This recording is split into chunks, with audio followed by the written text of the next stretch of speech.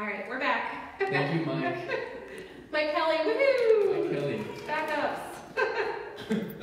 So I'll just undertake my answer again and say that I was living in a rural area, immediately in a hamlet of 100 or so people, in a larger community of a couple thousand, in a county that I was very involved in, of a few thousand people. Very rural community. While I studied French at university and was pretty darn good at it, starting my service in the Peace Corps, very few members of my community spoke French. Of the 100 so people in my hamlet who spoke French, or who lived with me, 2 of them spoke French. And in the wider community of the few thousand people, several thousand people in my county, a couple dozen spoke French, and that doesn't mean that I was even in contact with them.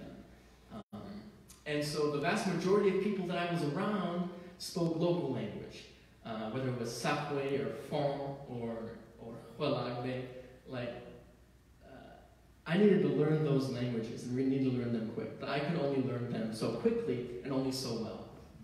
And so right from the get-go, it was difficult to talk to a lot of people and to express myself well, let alone in French, but especially in the local language. And that's highly alienating. It's very isolating not to be able to talk to people around you, to get your work done, to even express your emotions that day, to share time with people. There are ways to get around that. Physical communication, or just trying to spend quality time that's not conversational. But nonetheless, it was highly isolating, and really impacted my mental health and sense of purpose. And it was only with due time that I was able to improve my local language and develop relationships that could work around my slow growth, my slow going. And it was in that I really saw God at work, because I could give you dozens of examples where people gave me the benefit of the doubt because I was foreign. People gave me a little extra space knowing that I was learning. Where people gave me more of their time because they knew I had a mission, even if they didn't quite understand it. Where people gave me their patience and their commitment, even when they recognized I didn't have it quite figured out, let alone the fact that we could have projects figured out together.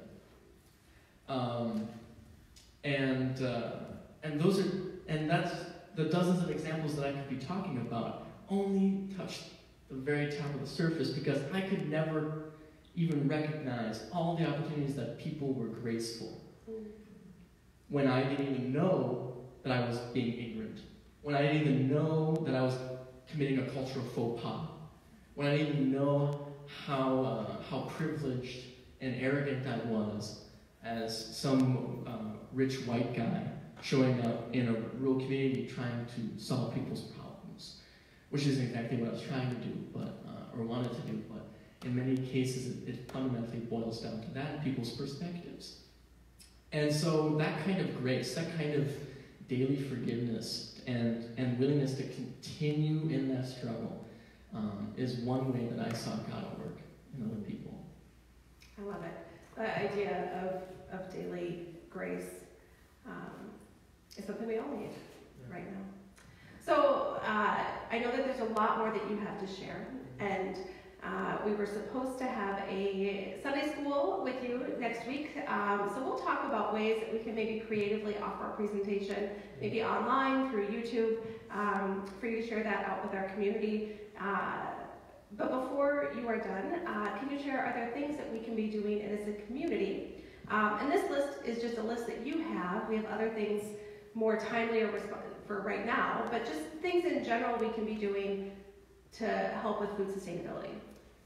Yes, one thing that we can be doing here in Minnesota is committing to sustainable agriculture and a sense of food security in our own communities. One way that we can do that is, when we have the means, is to buy into community-supported agriculture. So instead of relying on spinach flown in from, thousands and thousands of miles away, grown in East Asia, for example, or mushrooms grown, or other vegetables grown in Argentina, or you name it.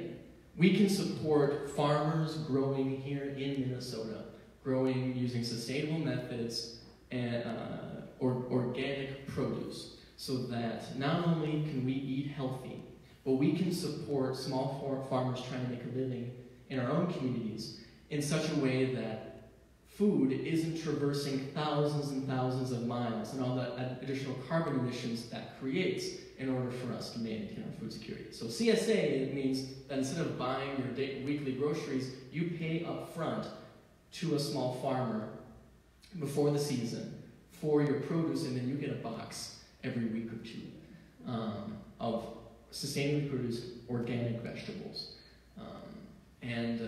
And I like this because it supports the local economy, it reduces carbon emissions, sustainably produced, and the vegetables are so darn good. There are some great examples. Big River Farms works specifically with farmers of color and immigrant farmers. Common Harvest is also a very good mom and pop operator that I personally know. And there are some other opportunities related to CSAs, or at least in terms of food justice. There's a great organization called Imperfect Foods, where we can reduce food waste by consuming products that grocers would otherwise not sell, because grocers love selling the reddest apples or the most pristine, greenest heads of lettuce. But guess what? We all know that even the reddest even the least reddest apples are just as edible as the reddest apples. And just a few spots, a brown spot or two on your lettuce is probably not bad, as long as the lettuce hasn't gone bad. Imperfect Foods allows you to buy food that is on the verge of spoiling, so you can eat it right away, or just imperfect food, food that doesn't look as pristine as grocery stores want them to be, but you can eat them nonetheless. It reduces food waste because you purchase those foods and eat them at grocery stores or otherwise throw out. That's a great way to reduce food waste and improve food security in the Twin Cities. Absolutely. I use Imperfect Produce. We have it delivered to our house every other week. So go to Shauna if you need more answers on that. So Noah, I want to thank you. I want to let people know that there are links to organizations on the worship guide online through our Facebook page or through our website if you want to find out more about local things we can do for food sustainability. I want to thank you, Noah, for your service and for your activity in our community. We're so excited to have you here. Very excited to share with you all today. Thank you, Noah. Peace. Well, I just want to take a brief moment, and normally I wouldn't have my computer with me, but of course today's the day that the internet went down in the office, and I can't print anything, so here we are. And thank you to Mike Kelly for making the internet work in the sanctuary so that we can have worship together. Our scripture came from the book of Genesis, and what's interesting about this scripture, and the reason I chose it, is to remind us that we are of the wilderness. That our origin story is deeply linked to the earth, to creation, to the time in the garden. Not only are we of the wilderness, we are made for the wilderness. I was doubting that a couple weekends ago at the women's retreat. I stay in the Hermitage, which is this little cabin out in the woods, and I do that because there isn't plumbing out there, and I want to make sure all of the rest of the wonderful women have access to plumbing in the main houses, and also it's lovely. I can't deny it. It's like this lovely little cabin. But the first night I walked out there in the dark, it's about 11 o'clock at night, and you're walking in this path in the woods, and of course it's wilderness. There's no lights. I didn't bring a flashlight. I had my phone. But I was fine. I'd done it before, the year before. And as I was walking, I heard an animal, a big animal in the woods. It's like 11 o'clock at night, so I'm pretty sure it's not a deer. And I get my flashlight from my phone and I shine to see if I can see an animal, not really wanting to find an animal. But I can hear it breaking branches and moving with heavy feet. So I just kind of calmly scoop my way, thinking animals smell fear, so trying to just be really brave. Scoop my way to the cabin and I can't lock, the doors don't lock, but close the door, and I made it. The next day, some of the women went out for a hike and they found bear tracks in the snow. And I just kept thinking, the bears are hibernating, the bears are hibernating. They apparently are not hibernating. So sometimes the wilderness can feel very concerning. It can cause us to fear the unknown and not know what is coming next. It can create a space of wandering without vision, even. If you consider the stories of wilderness that we have in our scripture, we have the Hebrew people wandering for 40 years in the desert. Jesus spent 40 days in the wilderness experiencing every kind of temptation, which is what we honor and recognize in the Lent season, our solidarity of Christ with us. In this season of Lent, as we consider the journey in the wilderness before us, that is now changed as the world has changed, let us remember that Lent leads to Easter, and the worst thing is never the last thing. The story of Easter takes us all the way to the cross and to the empty tomb. This time of wandering in the wilderness is not a permanent state of being. There's always a hope ahead of us. Because the story of the wilderness is that the worst thing is never the last thing. And as we journey together, being people from the wilderness, born of the wilderness, created of the wilderness, we are equipped to wander in the wilderness. Scripture also teaches us that it is in the wilderness that God is reaching out to us. I love this scripture, and I ended it at kind of a funny place. You might have noticed it's mid-story, but Adam and Eve had just kind of ventured into a wilderness where they had taken the fruit and eaten it, and now they didn't know what was coming next. And what happened was they heard God coming, and so they hid because they didn't know what God would do or what would come for them. They had this fear ahead of them. And God, being God, knew what they had done. God, being God, was aware of where they were. And God, being God, didn't start with, what did you do? God started with, where are you? Where are you? Adam and Eve were out in the wilderness, afraid for what would come next. And God's question was, where are you? In the midst of their greatest fear, God was seeking them out. And so here, as we venture into the wilderness, God is seeking us. God is at work in our lives, in us and through us and around us. And maybe you're holding fear about COVID-19. Maybe you're holding a secondary fear of being alone, of isolation. Maybe you're holding fear about a broken relationship or financial crisis. Maybe it's a different kind of health concern, more pressing. Maybe your fear is having the kids home for another week, because if you're in St. Paul, your kids have been home all week, last week for the strike, and now we're looking ahead to kids being home again this week. But God is standing in the wilderness with us. And God is asking, where are you? God is looking to be with us in the midst of our greatest fear, because the worst thing is never the last thing. So things that we can do in the midst of this season, God at work in us and through us. There's information online, but check in with people who might be vulnerable. Call. Check in with people who might not just be for health reasons be vulnerable, but vulnerable to isolation as a result of things being closed down. You can support our local food shelf, Keystone Community Services, or Sheridan Story that gets food to kids, Simpson Housing Services and Project Home, all places that are dealing with vulnerable populations, both at risk of food security as a result of what's happening in our community, but also as a result of health and close quarters and sanitation and health challenges. We can also pray for one another.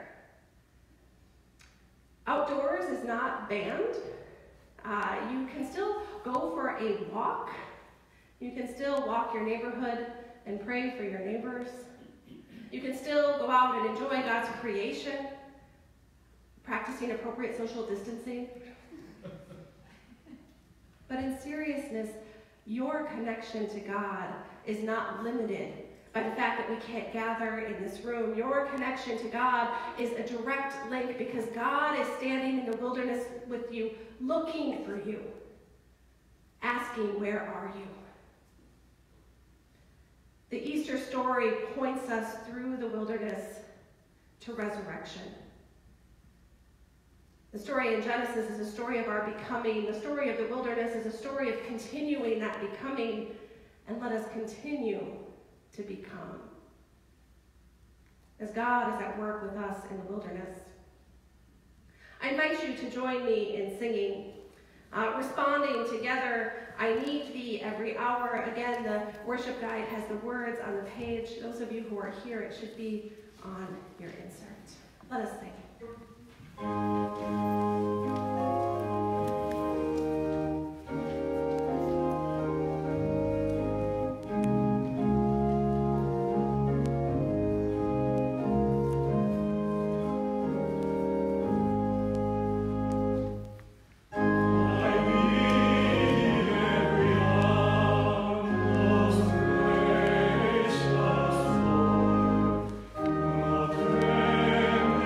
Voice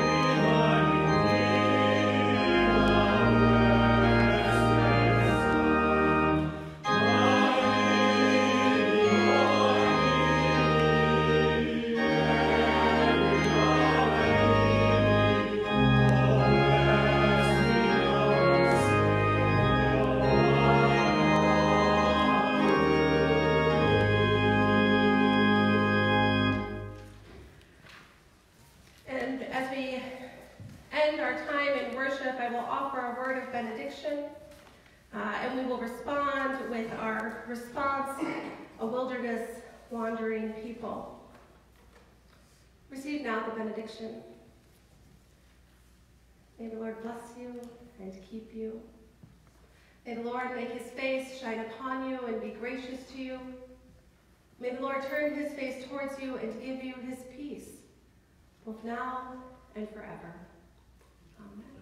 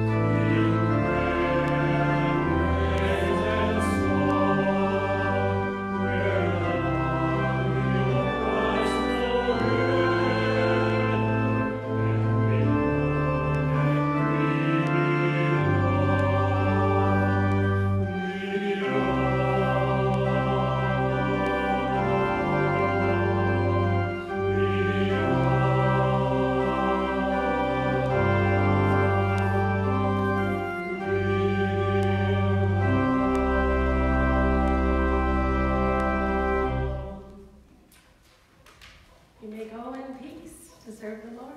Amen. Amen.